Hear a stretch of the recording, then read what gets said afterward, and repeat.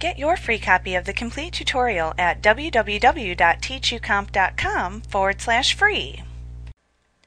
The History Brush tool will allow you to paint a previous history state or snapshot of the photo in the History panel over your current image.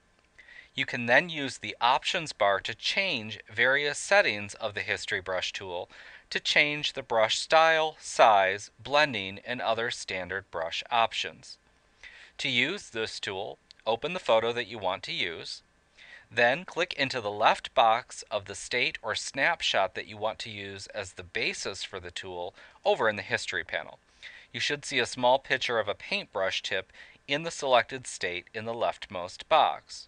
So we'll go over into our History panel here, we'll scroll up, and here's the previous state that we want to use. We'll give that a click. You can use the Options bar to select your brush settings for the tool. These options are the standard brush options that you have any time that you select a brush. Note that we do, however, have more blending options than we do with the Art History Brush tool. However, instead of painting just the selected foreground or background color, we'll be painting a previous history state or snapshot over the photo. So we'll go into the toolbox and select the History Brush, and we'll see that it shares a spot with the Art History Brush tool, so we'll give it a click there. And we'll look up in the Options bar. I think we'll go ahead and increase the diameter of our brush here. And we have a lot of different blending mode options, but we'll go ahead and leave it on normal. But once you have the settings as you wish, you just click and drag in the image to apply the tool.